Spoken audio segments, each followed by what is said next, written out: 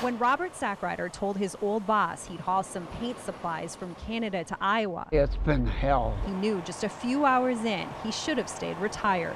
First stop by a North Dakota ground blizzard. You couldn't see the front of the truck. Robert thought by the time he reached southern Minnesota, his trip would be easy.